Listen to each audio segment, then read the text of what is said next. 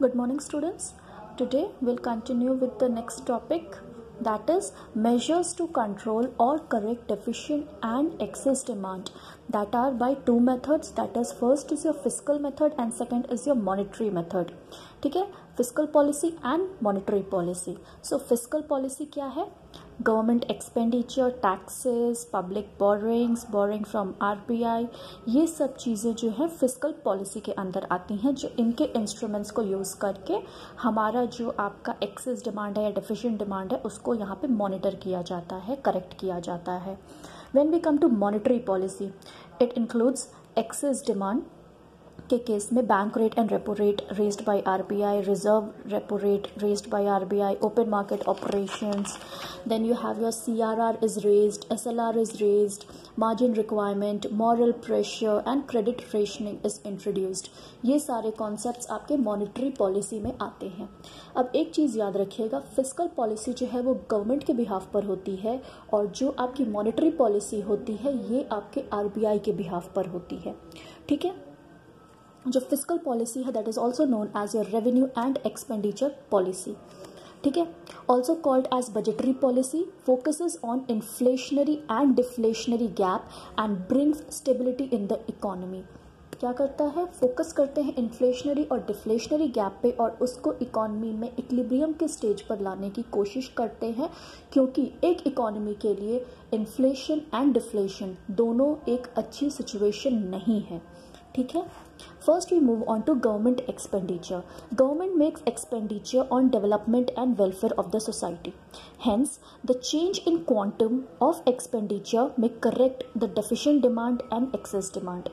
क्या होता है कि गवर्नमेंट एक्सपेंडिचर करती है आपके सोसाइटी के वेलफेयर एंड डेवलपमेंट के लिए. अब उसमें डेफिशिएंट और एक्सेस डिमांड के टाइम पे वो अपने अंदर ऐसे क्या चेंजेस लाए जिसकी वजह से जो आपका inflationary and deflationary gap introduce हुआ है इकोनॉमी में वो करेक्ट हो जाए. सो in case of deficient demand, government expenditure is increased, liquidity is released in the economy to overcome deflation. Deflation की सिचुएशन कब आती है इकोनॉमी में? जब मार्केट में, इकोनॉमी में पैसे की कमी है, जब कैश नहीं है, लिक्विड फॉर्म में कैश नहीं रोटेट कर रहा है ज़्यादा जितनी ज़रूरत है उसके हिसाब से. तो उस केस में गवर्नमेंट क्या करती है? गवर्नमेंट एक्सपेंडिचर अपना बढ़ा देती है, जिसकी वजह से मार्केट और इकोनॉमी में आपका जो लिक्विड फॉर्म कैश है वो रिलीज़ हो जाता है, जिसकी वजह से जब लोगों के पास पैसा आने लगेगा तो फिर वो वहाँ पर डिमांड बढ़ाने लगेंगे, इनकम उनकी बढ़ जाएगी, डिमांड बढ़ने लगेगी और इसकी वजह से जो डेफिशिएंट डिमांड की सिचुएशन है वो यहाँ पे सही हो जाएगी. Next, when we move on to excess demand, government expenditure may be reduced in case of excess demand. Withdrawal from the economy combat inflation. इस केस में गवर्नमेंट क्या करती है? एक्सेस डिमांड के केस में लिक्विड वापस ले लेती है, कैश को वापस ले लेती है.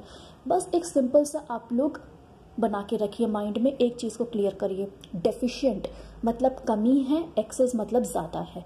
ठीक है, मार्केट में पैसा ज़्यादा है. ठीक है, पैसा ज़्यादा है, वो एक्सेस डिमांड का सिचुएशन है.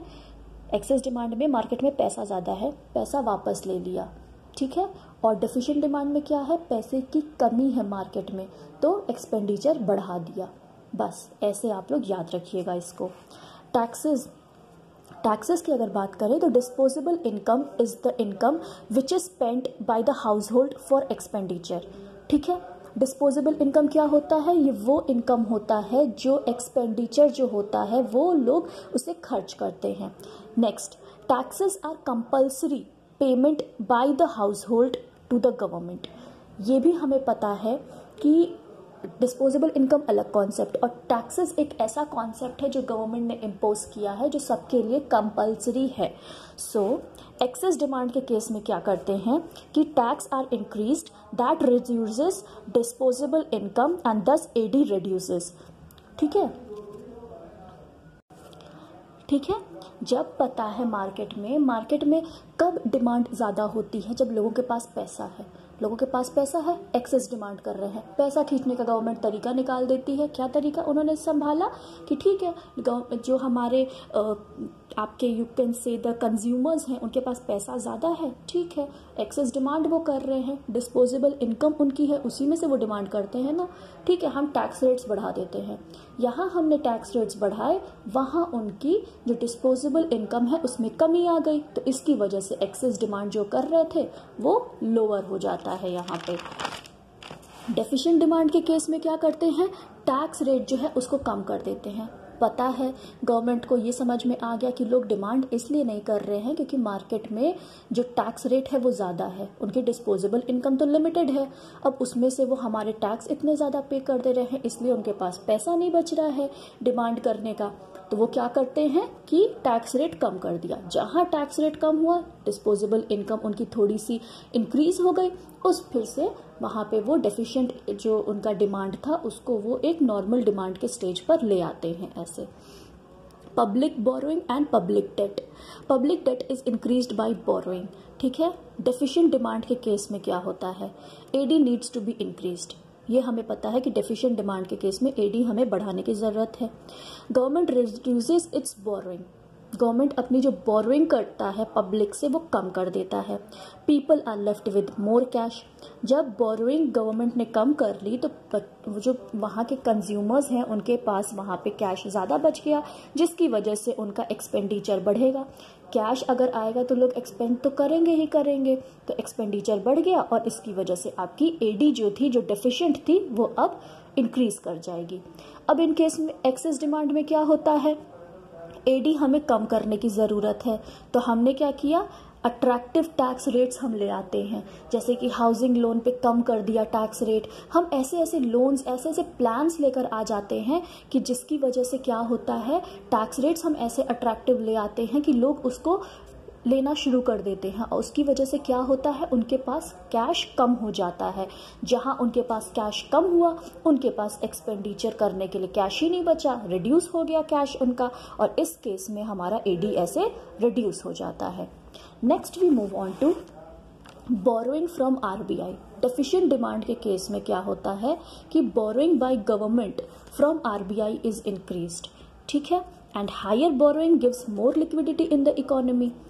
अब आरबीआई जो है उसके पास जो बोरोइंग है, borrowing by government from RBI is increased. Economy में पैसा नहीं है, गवर्नमेंट ने आरबीआई से पैसे लिए, ज़्यादा बोरोइंग हुई, लिक्विडिटी इकोनॉमी में आई। जब गवर्नमेंट ने बोरो किया तो वो एक्सपेंडिचर करेंगे, कहीं ना कहीं वो प्लान्स लगाएंगे, और उसकी वजह से क्या होगा, इकोनॉमी में वो किसी ना किसी सोर्स से लिक्विड फॉर्म में कैश को पहुंचाते रहेंगे, जिसकी वजह से वहां पर जो डेफिशिएंट एडी है वो इंक्रीज कर जाएगी। वहीं आप इन्फ्लेशनरी गैप की जब बात करें एक्सेस डिमांड की, तो बोरोइंग जो है वो कम कर दी जाती है। आरबीआई से गवर्नमेंट कम पैसा लेना स्टार्ट करती है, कम बोरोइंग करती है, जिसकी वजह से इकोनॉमी में वो कम लिक्विड फॉर्म में कैश रिलीज करती है, जिसकी वजह से जो एक्सेस डिमांड है वो यहाँ पे डिक्रीज कर जाती है। Next we move on to the monetary policies. So application of monetary instruments to correct the situation of excess demand. अभी हम excess demand के केस में पढ़ रहे हैं। पहला है bank rate and repo rate are raised by the RBI. Excess demand में क्या होता है कि जो बैंक रेट है, जो आपका रेपो रेट है, उसको आरबीआई जो है बढ़ा देती है। तो इस केस में क्या होता है, market rate of interest is raised bye commercial bank, ठीक है, कमर्शियल बैंक ने मार्केट रेट ऑफ इंटरेस्ट बढ़ा दिया, इसकी वजह से कॉस्ट ऑफ बोरोइंग्स बढ़ गई, ठीक है। अब अगर कोई बोरो करना चाहे तो यहाँ पे इंटरेस्ट ज़्यादा लगेगा, तो इसकी वजह से क्या होगा, विच lowers the demand for credit leading to a cut in consumption and investment expenditure. अब मान लीजिए कि आप लोग पहले कुछ अमाउंट में बोरोइंग करते थे, ठीक है, लेकिन अब जब टैक्स रेट उस पर बढ़ गया है, रेट ऑफ इंटरेस्ट उस पर बढ़ गया है, तो ऑब्वियस सी बात है अब आपकी बोरोइंग कम हो जाएगी। जब बोरोइंग आपकी कम हो गई तो क्रेडिट आपका कम हो गया, जहां क्रेडिट कम हुआ वहां आपके पास अमाउंट ही नहीं है एक्सपेंडिचर करने के लिए या इन्वेस्टमेंट करने के लिए। जब आपके पास इन्वेस्टमेंट और एक्सपेंडिचर के लिए लिक्विड फॉर्म में रिजर्व ही नहीं है, तो फिर वहाँ पे क्या होगा, एडी में कट डाउन होगा, और जिसकी वजह से इन्फ्लेशनरी गैप जो है वो यहाँ पे कर्ब हो जाएगी, कट डाउन हो जाएगी। Next is your reverse repo rate is raised by RBI. Reverse repo rate क्या है? Commercial bank deposit there funds with RBI, ठीक है। कमर्शियल बैंक जो हैं वो अपने जो फंड्स हैं वो आरबीआई को देते हैं। Laser funds are left edge CRR for creation of credit.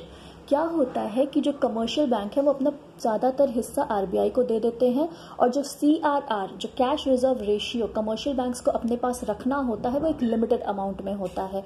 अब उस लिमिटेड अमाउंट से वो लिमिटेड अमाउंट का ही क्रेडिट क्रिएशन कर पाएंगे। जब क्रेडिट वहाँ पे कम हो जाएगा तो उसकी वजह से जो एक्सेस डिमांड है वो अपने आप कट डाउन हो जाएगी। Next, we move on to pursuing the policy of open market operations. Securities are sold by RBI to take cash from the economy.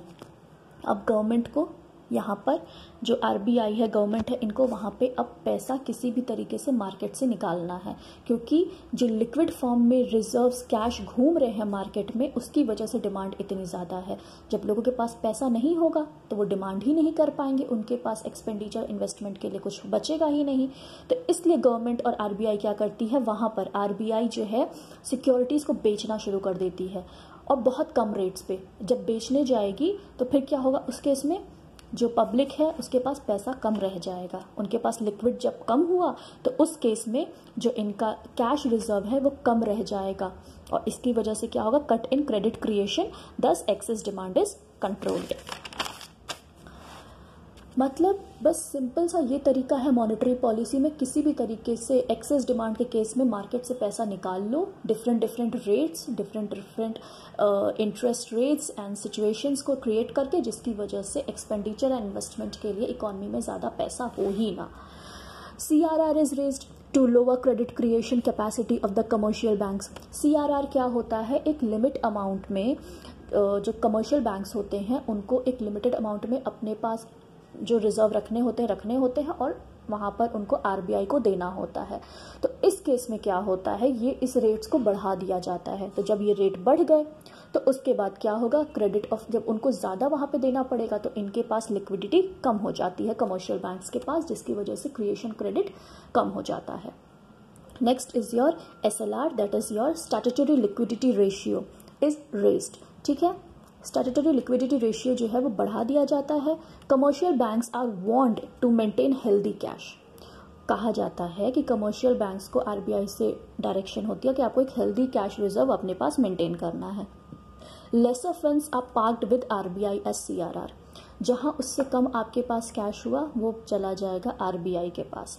Supply of credit ऐसे रिड्यूस हो जाएगी and AD is your lowered. Now margin requirement. Margin requirement में क्या करते हैं कि जैसे हम लोग पहले कमर्शियल बैंक्स आपको लोन देते थे, लेंडिंग ऑफ लोन होता था, तो उन पे जो डाउन पेमेंट आपको देना होता है स्टार्टिंग में उसको बढ़ा देते हैं। जैसे अगर 2 लाख पे आपको 50,000 का डाउन पेमेंट देना है, तो अब इकोनॉमी से पैसा खींचने के लिए, वापस लेने के लिए आरबीआई क्या कर देती है, रूल लगा देती है कि अगर आपको 2 लाख का लोन लेना है तो आपको डाउन पेमेंट वहाँ पे अब 80 या 90,000 की करनी पड़ेगी। तो इसकी वजह से क्या होगा कि उनके पास फिर जहाँ वो 50,000 में वो लोन ले लेते थे, अब वो 80,000 में वो लोन लेंगे। डाउन पेमेंट उनको 80,000 स्टार्टिंग करनी पड़ेगी। तो इसकी वजह से उनके पास उस टाइम कैश कम हो जाएगा। जहाँ वो कैश कम हुआ तो उनकी जो डिमांड है वो अपने आप कम हो जाएगी। Next is moral pressure is exerted by the RBI. यहाँ पर जो आरबीआई है वो कमर्शियल बैंक्स पर एक प्रेशर बनाती है कि आप इजीली और लो लेवल रेट्स पे आप कोई भी क्रेडिट क्रिएशन नहीं करेंगे, आप लोन्स वहाँ पे नहीं प्रोवाइड करेंगे। You have to be a rigid firm to control the excess demand in the economy. आप इजीली और कम रेट पे आप लोन्स नहीं प्रोवाइड करेंगे। Next is your credit rationing is introduced. यहाँ पे क्या होता है, prescribing credit limits for sectors of the economy. अब डिफरेंट सेक्टर्स हैं, अब उन सेक्टर्स को एक लिमिट दे दी गई है कि आप इतने ही लिमिट में आपको क्रेडिट प्रोवाइड होगा, इसके ऊपर आपको नहीं दिया जाएगा। तो इस केस में फिर वो ज़्यादा प्रोडक्शन नहीं कर पाएंगे, उनको ज़्यादा पैसा नहीं मिलेगा, तो वो वहाँ पे इन्वेस्टमेंट ज़्यादा नहीं कर सकते, और इसकी वजह से उनकी जो डिमांड है वो यहाँ पे कर्टेल हो जाएगी। Next, in case of deficient demand, ठीक है, मॉनेटरी इंस्ट्रूमेंट्स डेफिशिएंट डिमांड के केस में कैसे काम करते हैं। Bank rate and repo rate are lowered, cost of credit is reduced and availability of credit is increased. Simple सा तरीका आपको याद रखना है, मॉनेटरी इंस्ट्रूमेंट एक्सेस डिमांड के केस में लिक्विड बाहर निकालती है, सारे रेशियोज को बढ़ा देती है, रेट्स को बढ़ा देती है, ठीक है। वहीं जब आपका डेफिशिएंट डिमांड आएगा तो बैंक रेट, रेपो रेट सबको लोअर कर देती है कि सप्लाई ऑफ क्रेडिट मार्केट में अवेलेबल हो। Next, reverse repo rate is lowered, funds are available with banks and credit of creation is possible। जो रिवर्स रेपो रेट है उसको भी कम कर दिया जाता है, जबकि जो रिवर्स रेपो रेट है उनको। Next is your securities are purchase to provide liquidity in the economy. जब गवर्नमेंट को दिखा, आरबीआई को दिखा कि मार्केट में, इकोनॉमी में ज़्यादा लिक्विड फॉर्म नहीं है, तो वो क्या करते हैं, सिक्योरिटीज़ खरीदना स्टार्ट कर देते हैं ताकि वो लिक्विडिटी जो है इकोनॉमी में सप्लाई कर सकें। CRR is lower to increase supply of credit. जो कैश रिजर्व रेशियो है उसको कम कर दिया जाता है कि जो आपके कमर्शियल बैंक हैं वो ज़्यादा सप्लाई कर सकें क्रेडिट का। SLR is lower to enhance credit creation capacity. मतलब कि जो भी आपका एक्सेस डिमांड में किया जाता है उसके जस्ट ऑपोजिट आपका डेफिशिएंट डिमांड के केस में किया जाता है। Margin requirement is lowered. जो डाउन पेमेंट पहले आपको 50,000 दिया जाता था, आपको देना पड़ता था 2 लाख के लोन पे, वो अब 20,000 कर दिया गया कि आप ज़्यादा वहाँ पे जो आप लोन्स हैं वो उसको लीजिए, क्योंकि मार्केट में डिमांड को हमें बढ़ाना है, डेफिशिएंट डिमांड की सिचुएशन हम नहीं हैंडल कर सकते। And commercial banks become liberal in lending loans. जो पहले मॉरल प्रेशर आरबीआई ने एक्सेस डिमांड के केस में बनाया था कमर्शियल बैंक्स पे कि आप लिबरल नहीं हो सकते, वहीं अब उनको डेफिशिएंट डिमांड के केस में समझाया जाता है कमर्शियल बैंक्स को आरबीआई के थ्रू एक लिबरल होने की गाइडलाइन दी जाती है for lending loan and for creating of credit, ठीक है। And here this brings to the end of this topic, deficient demand and your excess demand.